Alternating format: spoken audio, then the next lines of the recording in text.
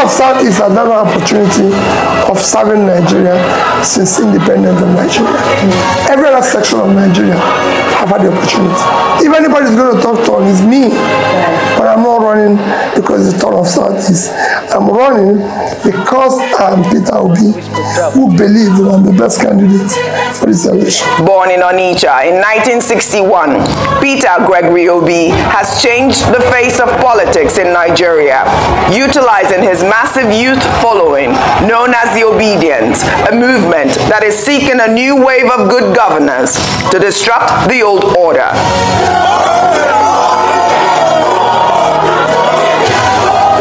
At 61 years old, Peter Obi, a former governor of Anambra State from 2006 to 2014, is the youngest candidate among the leading contenders, bringing hope to a generation of Nigerians that are desperate for change. Mr. Peter Obi, even if you win, which we know you're going to win, and you don't do well, we, the Nigerian people, will sack you. We will fire you. In an interactive session with a select group of entertainers and influencers in Lagos, Nigeria, Peter Obi used the opportunity to engage with the drivers of the Nigerian creative industry.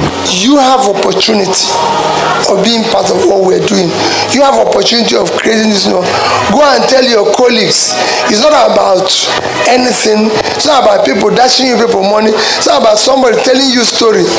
Most of us who are going to tell you this, you now live in a place where people will tell you Peter Obi is stingy. Yes, stinginess is part of capital formation. There is a saying. How are you? I'm up there.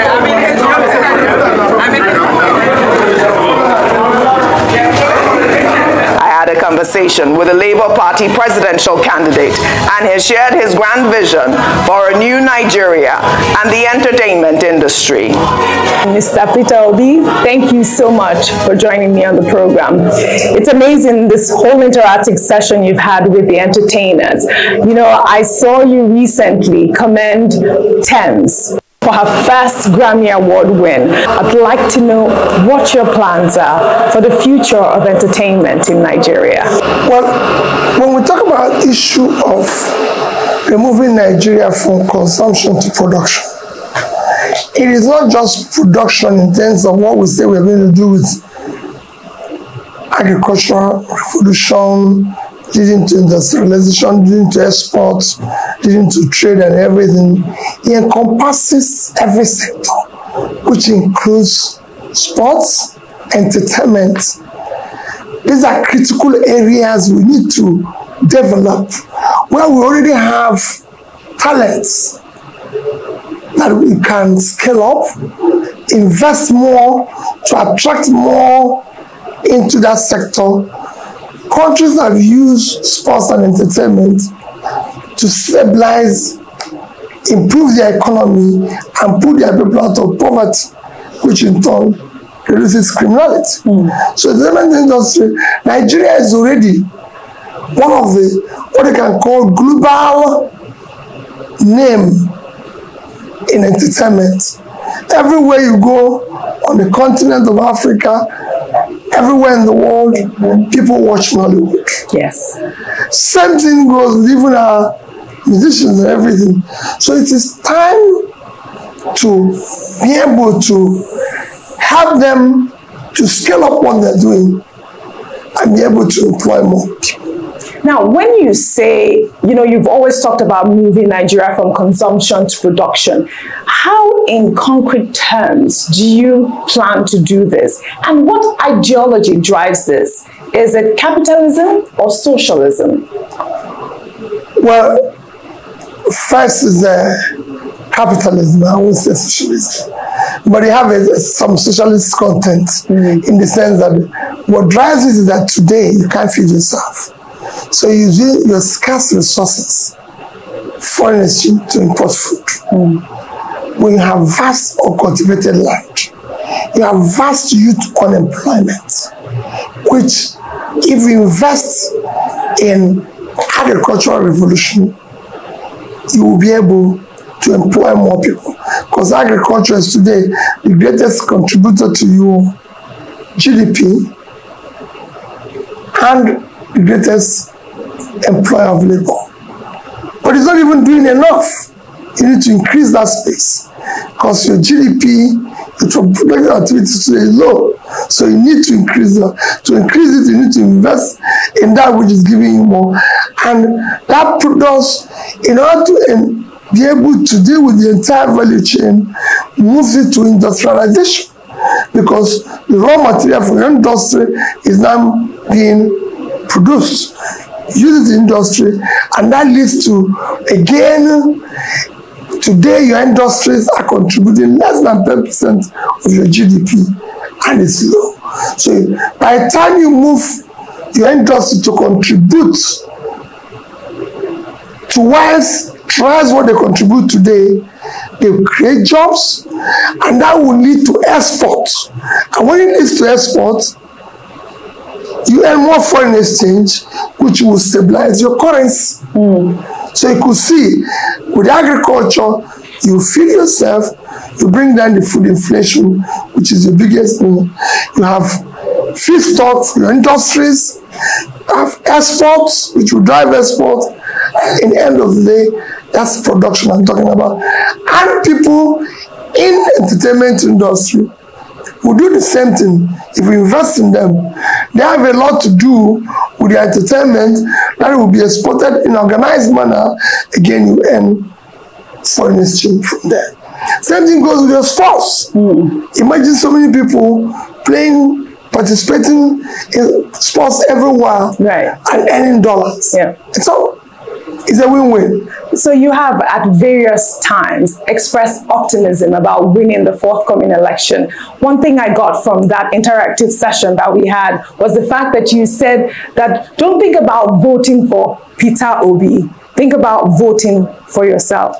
Where does this optimism come from? Well, because I believe that this election is an existential election that calls for a generational change. Yeah. I've said it before, for the first time, there is in Nigeria an opportunity for an election where a party participating in the election is presenting people with character, people with competence, capability, compassion, the physical and mental energy to do the job. For the first time, have a combination of party chairman, presidential candidates, vice presidential candidates, being people that were born after the independence. We must have a generational change. We must build a new Nigeria. That's what I'm committed about. A Nigeria where Nigerians will not say, I'm from East, West, North, or South. Where they will not say they are Muslims or Christians, but they are Nigerians, and they're happy. That's why I'm going to invest in entertainment, in sports, in all those factors that unite us. Yes. They make it productive, where people start learning to match up the opportunity. That's why I'm going to go to the north and make sure that all those cultivated lands are cultivated, start pulling people out of the poverty, have a few stock for industries that have been shut down. If you go to a place like Kano today, it's become a ghost of what it used to be. What do you say? Mobile industries, right. Shadam 1, Shadam 2, 3, all industrial areas are shut down. What do you say to those who believe that you will not get enough votes from people in the north? Well, because all they have been doing is to contrive all those things that make them in the past win and subject them to poverty. Talk about their religion, talk about their ethnicity, but they've seen that it didn't work because they're poorer. That's why the fact that they follow them. And I'm saying to them, the election should not be about your religion.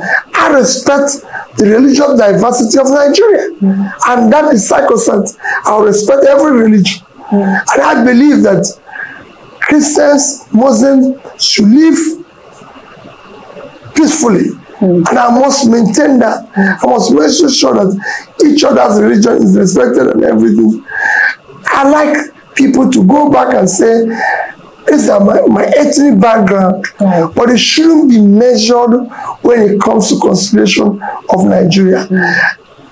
I don't want the election to be run on my turn. If anybody's going to talk turn, it's me. But I'm not running because it's the turn of Southeast. I'm running because I'm Peter Obi, who believes that I'm the best candidate for this election. Why do you say that if anybody, it should be your turn? Because the people of Southeast have had an opportunity of serving Nigeria since independence of Nigeria. Every other section of Nigeria have had the opportunity, except us. And now tell me, why should Nigerians put their trust in you? Because there's a traceable record, past record you can verify. I'm a successful businessman, and I started a business from scratch and built it to a point of success. I've been a successful person in the corporate world, and I've been in government. In fact, nobody have my combination in this race.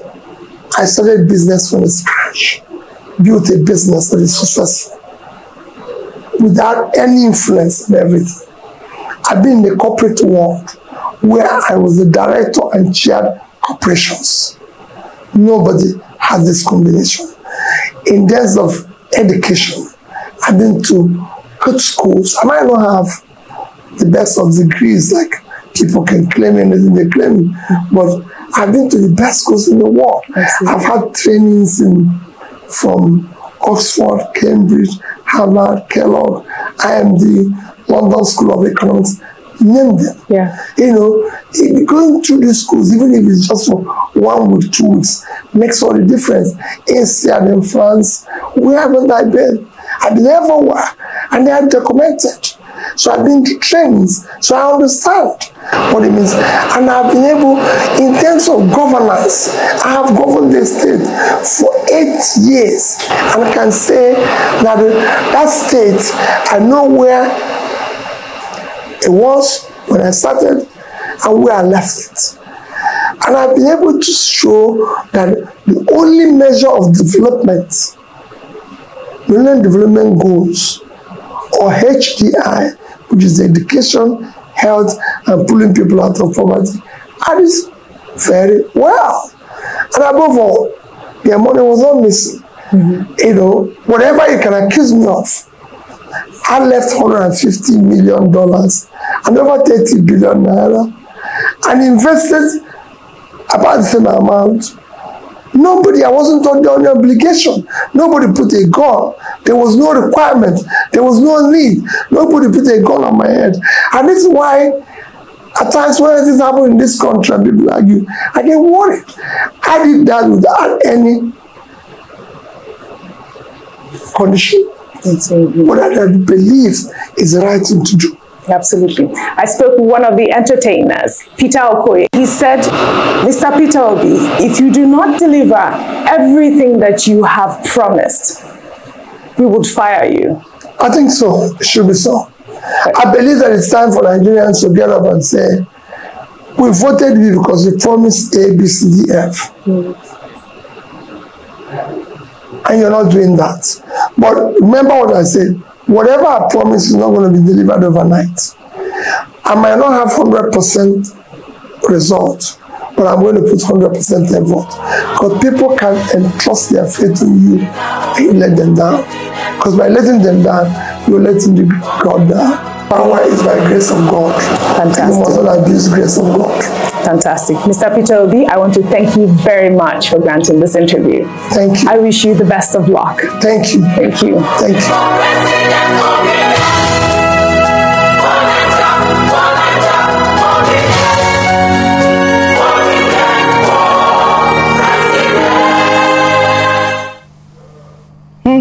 Well, all right, Steve, over to you. What did you think of that?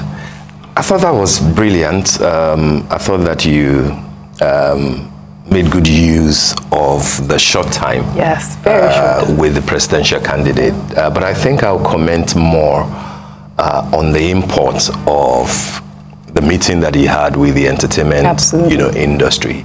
And I thought that that was an incredible opportunity given to him to share his dreams with that important sector of the economy, particularly at a time that he has been described as a mere Nollywood actor. You know, so that was a Nollywood actor speaking with his colleagues in a language I believe that they understood, which is a good thing to do. You will have seen that since the campaign started, practically all the leading candidates have been moving about with entertainers and celebrities, you know, left, right, and center. APC's candidate, Atiku and Tinubu, I think was it yesterday, you know, in Kebbi, said something about Arugungu, that he will return it.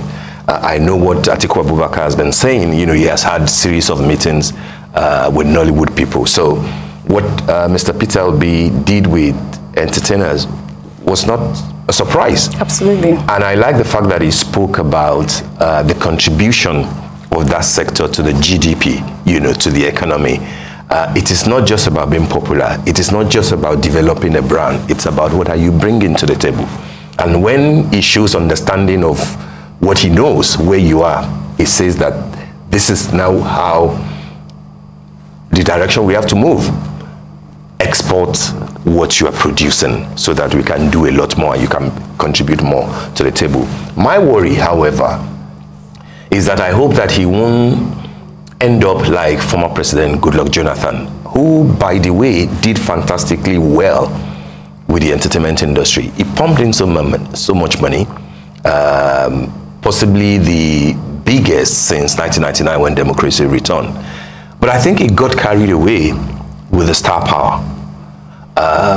It's the popular faces, musicians and actors who were more into him. I think part of what Mr. Peter Obi will need to learn, like other, you know, presidential candidates, is that yes, brand and star power are important. Celebrities are good. Right. They might bring in votes, etc. Right. But the engine room of that sector, the creative economy itself, is not just about performance. It's about those who are investing in that sector. It's about the hoteliers, it's about the restaurateurs, it's about the people who are organizing festivals. You know, it's about people who are making things happen. He would need to focus more beyond individuals, beyond associations who can shout the loudest. It is beyond Nollywood and music. There is a whole load of ecosystem that he will need to sit down with. Majority of the people that I saw there are celebrities. I didn't see big hoteliers. I didn't see people who have invested in resorts, etc. There was a time that Nigeria, Lagos in particular, used to be the go-to destination in December. The whole idea, the whole concept of Dirty December was because something was happening. Right. And it wasn't happening just because there was star power. It's because there was an engine room. Today, most people are gravitating towards Ghana. Why do we allow that to happen? This is part of what somebody like Peter Obi and all the other candidates will need to look at.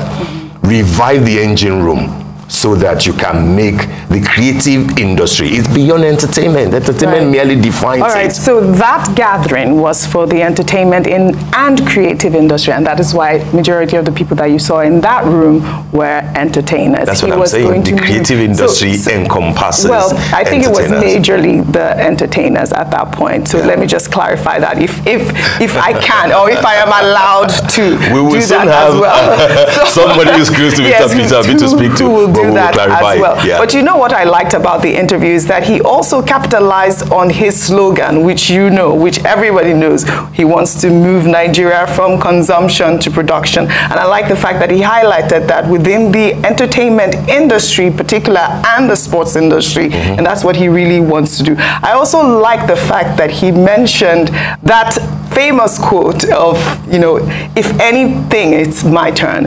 It will be my turn, but he's not running on ethnicity or religion. He's running because he's Peter Obi. You know, everybody has been talking about my turn. I know you're smiling, but he's not running on Emiloko. He's not running on Emiloko. That's what I wanted to say. Fair enough. And then he also talked about, you know, how he's realized, or the Northerners have realized that, you know, the votes shouldn't be based on ethnicity and religion. And I think that that was a really good point that he highlighted in that interview.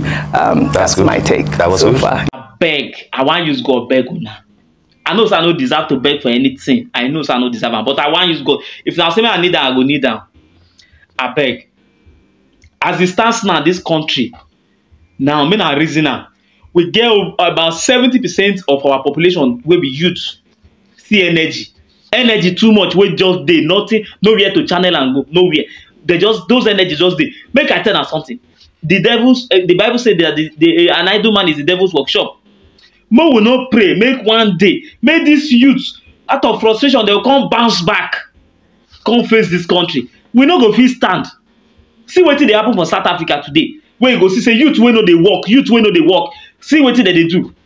The one wey be saying na carjacking, na they do then day. The one wey be saying na different kind of thing. The country does day like that country is so. If ask people where they stay for that country, they tell you about that. Forget say they develop now because say colonial masters stay longer there.